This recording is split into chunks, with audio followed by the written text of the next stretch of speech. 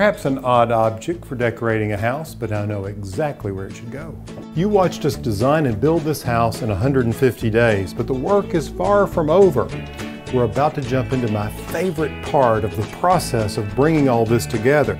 Join me for an exclusive look right here on ehowhome.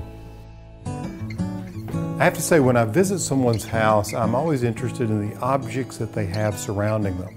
And I like houses, and usually the people that own the houses, that have interesting things, curious things, almost whimsical things, beyond just paintings hanging on the wall. Like, take a look at this horse up here.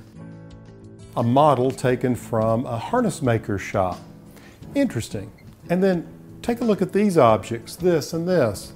These are pieces from farm implements, but I think they have a really unique design. The silhouette against a white wall looks really good. And then remember how we took all those old farm tools and clustered them together and created a focal point for over the mantle? Of course, another thing to hang on the wall, which isn't so surprising but can be really good looking, are just platters. Maybe they're all in neutral colors. They blend nicely with the decor.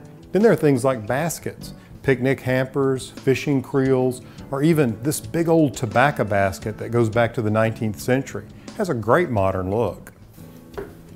And I love things like this vintage or even antique hay fork made of wood. Fits perfectly in this hallway. It doesn't interfere with the way you can come up and down the hall. It's flat against the wall, and it really is a symbol of our farmhouse chic approach that we've taken to this little cottage. Hey, if you're enjoying these updates on how we're bringing the interior design together, check in with us regularly, tell a friend, and subscribe to ehowhome.